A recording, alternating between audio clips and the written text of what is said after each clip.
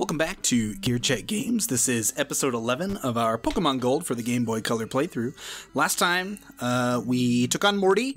We had to Thunder Punch him and slowly go through a endless cycle of sleeping and waking. It was a nightmare, honestly. And then we tested our metal against... Wait, no, he doesn't use Nightmare, he uses Dream Eater. God damn it. True. I mean, close enough. Really, if you're not having a nightmare, you're not time fighting for take Morty. 2. We screwed up the joke. Yeah. Startle. Too late. Cut. I gotta see a man about I'm an glad Ursa you ring. got it. I'm glad you got it. Yes. So this, we also, I don't know if we mentioned it. We also took on the Kimono Girls, who are conveniently located all in one place. You do not have to search all over Johto for them in this one. Yeah. And we got Surf from the old man who was very impressed with our battling style, who wasn't there at all to watch the Kimono Girls. He just wanted to see battles. He wanted to watch strong trainers, just like that guy outside the Celadon gym. Yeah. He respects the Pokemon battles. So That's a true man right there. Yes, he does have the model of the gentleman trainer class, so it makes sense. So this go around, we're going on a little side trek. We have to recruit a very, very dependable member of our squad. Oh yeah. Who will take us all the way. Me. All right, let's go. But we just added Let's go, Tauros in Bellsprout. like 2 episodes ago. Tauros is cool, but we need something bigger, badder. Like Mary Yeah! Another one. bigger Mareep. The big sheep. All right, you guys are ready to shiny hunt for 12 hours? Oh, good lord. It's Mega Reap. Yes. I will say, Mareep shiny. What the heck are you doing? Excuse me, sir. If I could just squeeze past you. So you're just standing there, he just like mind his own business, you come by and he just reaches out and grabs the front tire of your bike. You have like a little anime moment where you're like, "Ugh, ugh, I can't move. He's got like mind powers. Last time you came through here, you were nothing but a rookie. Now who's the master? It's the last time I underestimate youngster Joey. Jesus. Yeah, we're fighting Ralph again. I did this to show off the mechanic of the callback battles. Oh yeah. Because like this guy was like level like 9 last time we fought him. So like they do increase in level, so they are a greater challenge the second time that you fight him. Yeah, I like that idea on paper. I don't know that this game, or any Pokemon game, really has taken it far enough that I can think of. Because whenever they do something like this, it seems like it's only like a very select number of trainers that you're able to rebattle. And I can't help but wonder why that is, unless they're really just trying to like limit the amount of experience you can gain like at certain points of the game, because you wouldn't think it would be hard to just tell the game, like, okay, just here are the Pokemon that this trainer has when you have, like, this number of badges, you know? Like, you wouldn't have to do that with, like, every single trainer in the game, but, like, I don't know. It just seems like, even with, like, the callbacks, it's hard to, like, find enough trainers to, like, grind for experience if you're underleveled. Yeah. I think that's why Gen 2 is especially tough to team build with, because you once you start making choices, like you gotta stay locked into that shit. Because like, just turn into a weird like seal for a minute. That's like waking up on Christmas morning and unwrapping new socks. You go back all excited to explore with your new HM, and it's like, oh, this is just a tiny puddle. I couldn't see the other side because Game Boy. I got to the point where, like, if I get socks for Christmas, I'm like, you know what, I'm fine with this. Oh, yeah, I could always use new socks. Donate to my Patreon to buy me new socks. Oh my god. Oh, so this trainer, this guy is a secret mini-boss. He's not easy for me. Oh, this is the dude with the Kangaskhan, isn't it? This guy's about to whoop our ass. Oh, and does he have a Marowak and a Kangaskhan? I think so. Oh my, yeah. Oh no. PTSD, ladies and gentlemen. I'm getting it. The horrible memories are flooding back. Or a grass type. So we're in the tunnel. If you don't know where we're going, we're underneath Union Cave. Because in game it's Friday, and I decided I need a water type. I gotcha. Very nice. Only a real man of class will go for the Lapras. Hey, there's always room for fun. It's Friday night. Friday night, the new Taco Tuesday. I enjoyed your rhyme, Trey. Thank you. You know, on the subject of this character, or this trainer being tougher than a lot of the others, I kind of like the idea of just having, like, varying difficulty among the trainers in the game. Oh, yeah. And like, not necessarily signaling that to you. Because, like, Yeah, I feel like part of what takes the wind out of the sails of a lot of gym leaders is just the fact that you always know that, like, every gym leader is going to be in a gym, and you're always going to have a chance to heal before, like, after you fight all the trainers, so you can go in with, like, full health and everything. So that, like, you can never really be caught off guard by a difficult battle unless it's like a rival or something. Yeah. So I'm glad you said that, because this is one thing. I will always be the champion of Let's Go Eevee and Let's Go Pikachu, because they have trainers like that are added into the game that weren't there in the original cuts of Red, Blue, and Yellow, who are like they're this guy's class. They're cool trainers. Unfortunately, instead of just like automatically looking at you, they'll ask you, "Hey, do you want to fight? Because this isn't going to be easy." Yeah, that's you talk to me. That's you fight an Organization 13 member. Oh God, yeah. We've got absent silhouettes now, and oh God, spare me. Remember this name, Cool Trainer Mike. Got it memorized. Well, no, we were on the Game Boy, Trey. It would be commit it to memory, because that's what he said originally. Yeah, I'm a nerd. Commit it to memory. In case you were wondering. Dux is trying his best out there. But I guess basically what I'm getting at is like. And I know that with like the modern design philosophy of Pokemon, they would never do this, but I feel, you know, it is important to like test people sometimes and like make sure you're not just like mashing A through the whole game. Like you gotta play carefully, you gotta be ready for a difficulty spike. And I feel like this guy located in a completely optional side dungeon is good. It's like, hey, you want this challenge? You're gonna earn it. Yeah, it's like if you come in here, like you're looking for trouble, so you gotta be. Are you saying you gotta be looking for those gear checks? Yeah. Well, no, I was gonna say, and pardon the pun, but you need to be prepared. If you go looking for trouble, you need to be prepared for trouble. Yeah. That would have been much more impactful if I had said it when I intended to, but you know, commentaries and all of that, we interrupt each other. You know, while we're on the subject, you know, in Let's Go Pikachu, Let's Go Eevee. Just be left alone. I came to this cave for one reason. Oh God, it's the derp music. This is the Walk of Shame. I don't remember the name of this track. I don't think Paper Mario music. It actually doesn't have an official name. It's just like M37 or whatever. Well, yeah, did they do the same thing the One Piece music did and not name any other tracks? Well, the One Piece music, like, they at least had, like, a name for, like, the track that had a bunch of tracks on it. Oh, God, I forget if I've talked about this on the commentary. I bought a bunch of One Piece CDs recently. A lot. Yeah, and there's another one on the way. But, like... Joe, you have a problem. This is the last one I'll have to get before, like... once I have this one, I will be current with the amount of the anime that we've thus far watched, okay? It's like the... Okay, you're buying them in order? I can stop anytime! Yeah, I'm not buying music I haven't heard yet. You're gonna... Oh yeah, you don't want things to be spoiled, like, what was it, the Matrix 3's Oh my God, soundtrack? they start using flutes?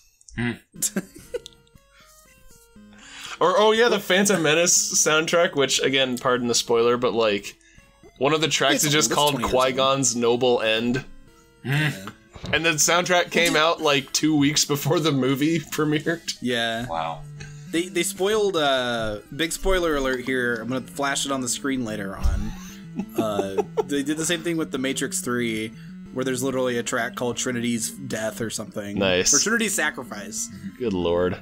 You know what? I actually like that Poliwhirl sprite. That's a good sprite. He's a good boy. No, you say this. In my most recent 501st Soul Silver playthrough, I just used a Poliwhirl, and I honestly gotta say, this is a better sprite. It looks very much like Sugimori's original like promotional art for the Pokemon games, where it was like very watercolory, and like he would play a lot with like leaving areas of the drawing just like completely white. He looks very soft. Style. Yeah, a very soft image. How soft is your Poliwhirl? I wouldn't know. Don't have one. I brush him every day. He's very soft. Oh, for a second I thought her name was Emna. Emna. EE. Emna Shump. What's wrong with EE? She's in a dungeon. What was I gonna say? When are we gonna play Metal Gear Solid 2? I want to be on that ride. Eventually. Whenever Dan wants to record it. Has it been a year since MGS1? I think it has. Probably by the time this goes. Well, yeah, I think as of the time we're recording this, we are past the point last year where we would have started uploading Twin Snakes. Oh yeah. So yes, Dan, now's the time. I'm seeing it double, 4 Lapras. And I promise we'll get to Wonderful 101 eventually. It's Lapras Red and Lapras Blue. I'm seeing double, 4 Laprases. Yeah, see, when you stack a Pokemon Gold cartridge on top of a Sonic and Knuckles cartridge, you get Red Lapras and Blue Lapras. Cue the That's my cow best and chicken joke. I'll intro. be here all night. So there's actually a cool fact with Sonic 3 and Knuckles with the lock-on technology. Or if you put in Sonic 2, and then when you get to Chemical Plant Act 2, as soon as you get there, you take the cartridge out, the game stops working. Cool. Damn. You really blew my mind tonight, Ethan. Tonight on Did You Know Gaming. I thought you were gonna do the thing you did when we were during the credits of our S3 and K commentary, where you're like, if you plug Batman Forever into the Sonic and Knuckles cartridge, it's still a bad game.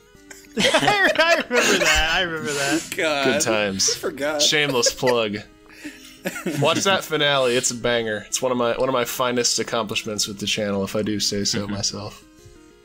So Lapras is not going to be an easy catch because, as far as water types go, she's very bulky and has a very high HP stat. I'm so sorry. I have to be annoying the crap out of somebody for like not focusing on the game. But yeah, you're right. Lapras it's a very tanky Pokemon. Oh yeah. And as it tends to go with Pokemon with that kind of stat spread, it's also fairly slow. It's an ice type, which is nice. But oh yeah. Oh. I don't know. I've kind of discovered over the years I like my ice types to be a little faster. Yeah. Or at least my ice so they move can deal with users. a specific Pokemon. Exactly. Yeah. How did you guess, Dan? We've surely talked about that incident on this channel before. Oh god, yeah. Well, no, I don't think we haven't had Dylan on the show yet to gloat about how he the incident trounced me. Garchomp in general. Yeah, he just bodied me when we battled each other in Diamond and Pearl. Yeah. God. Yeah. Well, one day we'll have to have him. We'll just need to have a symposium about Ubers on this channel. Just like a 2-hour discussion about which Ubers are the best and why Garchomp should just be excluded from fucking everything. Yeah. How I learned to stop worrying and love the chomp. Somebody get him a saddle. Don't dump the chomp. Oh yeah, I don't know why I didn't nickname Lapras. Hey, you gotta think of a good one. It's because there's only one Lapras, so it's like it's the Lapras. Yeah. I mean, you can breed it, can't you? Oh yeah, and you can actually come back fun fact, you can come back every Friday and catch another. That I did not know. That's cool. Yes. I guess I just assumed it was like all other like stationary Pokemon in the overworld where they don't respawn. Yeah. Yeah, it's not like Sudowoodo, which makes me real sad. So I'm like, Sudowoodo, you just are a legendary. You're legendary in my heart. That is a blunder, because it's like they already had that... if that's true about Lapras, like, they already had it programmed into the game for one Pokemon. Why don't they have another Sudowoodo respawn? Like, it wouldn't be an inconvenience. Like, you either catch it or you defeat it, or you fly around it. Like... Or even have, like, Sudowoodo just appear, you know, to the side of that little intersection. Yeah. Where you encounter him. Just like, he'll be here now, just he won't block the road anymore. You taught him his lesson. I might be conflating this with something else, but I feel like that was one of the things that they tweaked in that, oh, what was that Pokemon Crystal mod that, like, made it, like, open world? Like, you can do the gyms in any order you like. Yeah, I've heard of that. I think one of the changes was that Sudowoodo, like, reappears, like, every day. And it's not, like, an obstacle anymore. That'd be a fun thing to stream, just to see all the quality improvements they made. It was pretty good. I had a good time playing it. It's really nice to have a Pokemon game where they just, like, take away all of the... like pointless limitations, like, oh, there are certain moves that Pokemon can only learn from events. It's like, oh, we could have that, or we could just have a nice guy in like the department store who's like, hey, give me money and I'll teach your Pokemon this cool move. Now, every Dratini can have extreme speed. All of them. Oh, it's a... Is that when you take your extreme... God dang it. Is that when you take your speed to the extreme? Dream. Pretty much. That's when you put a jet engine on your Dragonite and just go have fun. Well, then it's just a Garchomp. I like to put like little like bottle rockets on my Snubbull. It's so we don't encourage Pokemon abuse. Ethan, I was going to say that. I'm pretty sure that's animal abuse. Your Snubbull is we need to get Flood in here to tell us to treat our pets properly. That would be the second time in the Pokemon canon that a Snubbull has just been, like, brutally exploded. Oh, yeah, that happened in the Pikachu short, didn't it? No, that happened in the 21st movie. Remember the old lady? Wait, what? You know what? It's been a hot minute. It's been about a year since I've seen that movie. That was like her tragic backstory, man. Her Snubbull blew up in a nuclear reactor. Yeah. See, Dan's got my back here. Dan can confirm I'm not hallucinating. Don't worry, guys. We replaced it with Zerorora. That's your incentive to go and watch The Power of Us. There's a Snubbull that gets exploded. Yeah. It's not funny. It's pretty poignant, but yeah, I can't. Come on, for context, watch that movie. I can't believe you would forget the Chur Snubbull incident. I'm sorry. Dan, you're fired. The only thing I can rightly remember from that movie is Zerorora being emo, and then the best boy Sudowoodo that made me fall in love all over again. All I can remember is, well, okay, I can't remember who commented this when we watched it, but, like, how the whole end of that movie is like, well, we finally learned how to, like, live with peace with, like, the Pokemon and with nature. So let's celebrate with a big, like, lantern festival, like, now that we've put out the forest fire. Not, you know, taking into account that, lantern festivals are, like, one of the biggest, like they're commonly associated with, like, causing forest fires. Yeah. Don't worry, guys. The Squirtle Squad will clean up the mess. Zoroark just sheds a single tear. Like, no, not again. It's like, hey, you just recovered from a heart attack. Let's celebrate by going to McDonald's. Yeah. Let's go to an EDM concert. Hell yeah. Oh, good. So we picked up another good boy. We picked up 2 team members that are going to be permanent stays on the team today. Eevee. Yeah, and it's up to you guys to guess which evolution we're gonna get, because as of right now, nobody knows. Well, it ain't gonna be Vaporeon. It can't be in the first portion of the game. It can't be the OG trilogy. Triumvirate of evolutions. Oh yeah, because as we've established, Gen 2 doesn't want you to have anything nice. Yes, no stones. Until you earn it with your blood and sweat. I think the only stones you can get in the first campaign is a sunstone. And a moonstone, I think. There's one in Tojo Falls. That's true. Maybe one elsewhere. Which makes it all the more frustrating to me why they decided to have Eevee's new evolved forms obtainable in the way that they are. Because you would think, like, okay, they added the Sunstone, and they have a Psychic type evolution and a Dark type. So why not just have them evolve like the other three with stones? But no, instead it's gotta be the stupid, grindy friendship mechanic. Well, you see, the Dawnstone and the Duskstone are reserved for Togekiss and Honchkrow in Gen 4. Didn't you know? I'm not talking about those stones, Trey. I'm talking about Gen 2. Wise guy? You know, with all this talk this episode about, like, stuff that you can't get until the end of the game, and, like, it's like a hassle to get experience without, like, fighting trainers, but, like, you can only fight them once, except for in some some less common cases. And, like, given how Pokemon is set up, I feel like it's a game that definitely encourages you to just, like, stick with one character and build up your team with one character, but keep playing on that file. So, like, why hasn't Pokemon ever done, like, a New Game Plus? Where, like, you just keep your Pokemon, and then you go through, like, a harder... just, like, the campaign again, but, like, Pokemon at higher levels. Well, or, like, you just, like... It's an opportunity to, like, use new Pokemon in another playthrough without losing all your old Pokemon that you poured all that time into. Right. Like...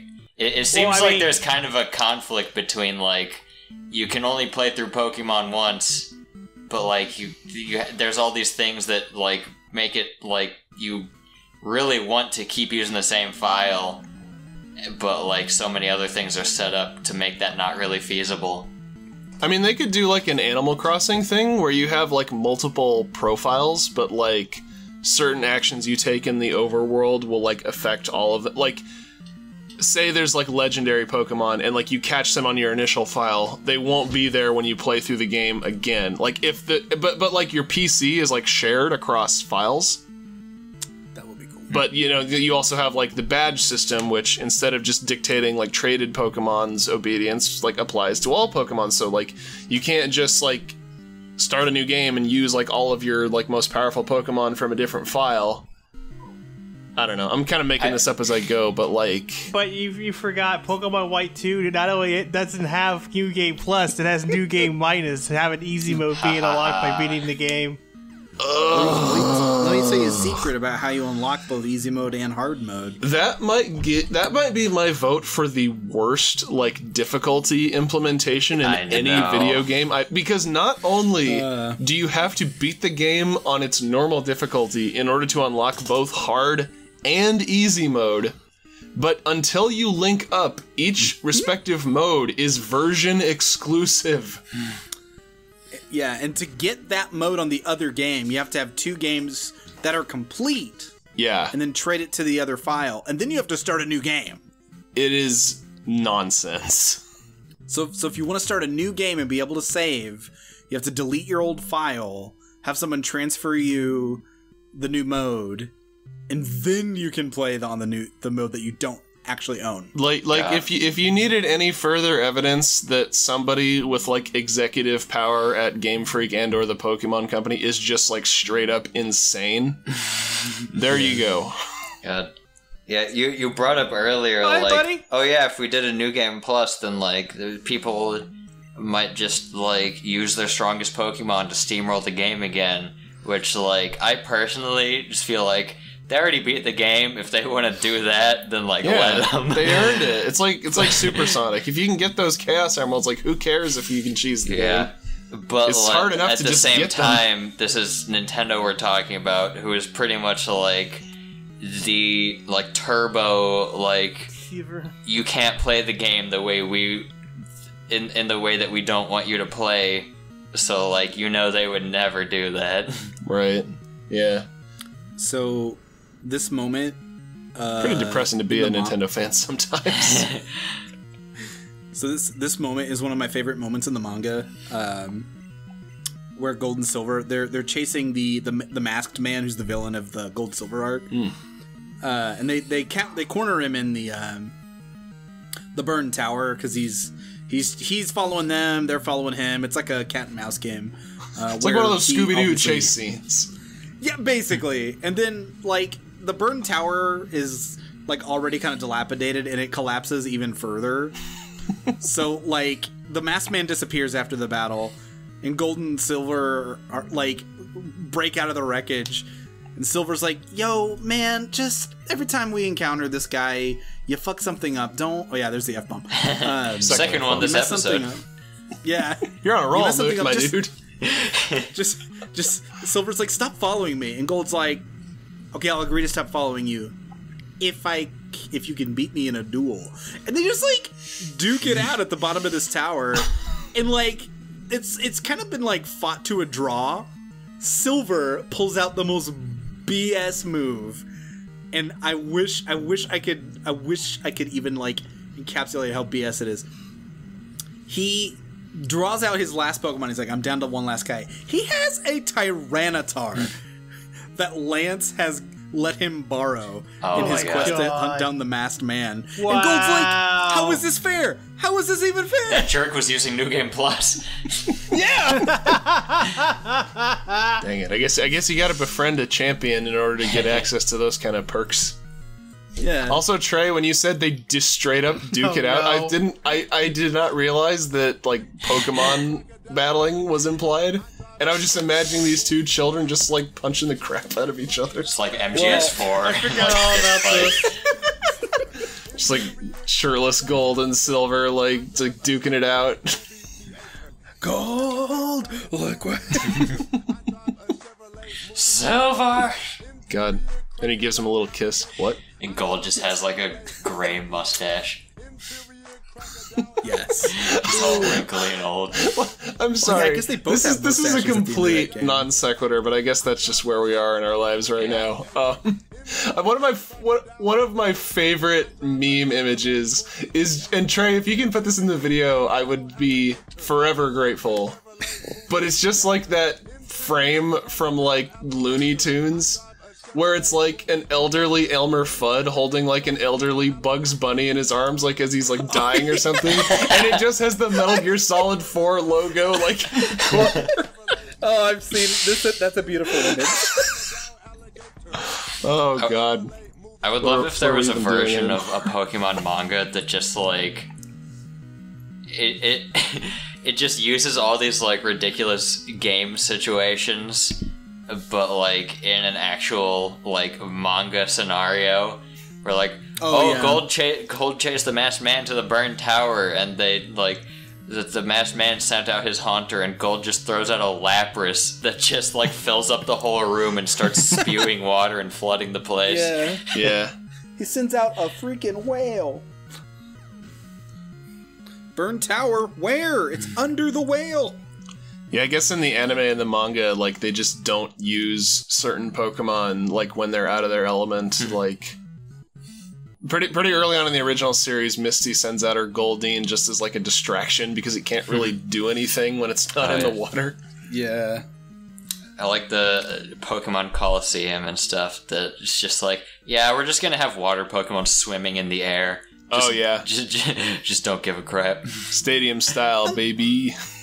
I'm honestly surprised they never, like, and I don't know if we've mentioned this in an old episode or not, so I've had this idea for a while. In my mind, like, whenever someone would send out, like, a water Pokemon, like, there would be, like, a special Pokeball you would keep water Pokemon in. So there'd just be, like, a bubble of water around them at all times so they wouldn't suffocate, so you could battle with them. Oh. That's my kid brain logic. That makes sense. Assuming that, like, that you subscribe to the Pokeball, like, transports them to, like, an actual, like, environment, and they're not just, like, in, like, an energy form when they're inside the ball.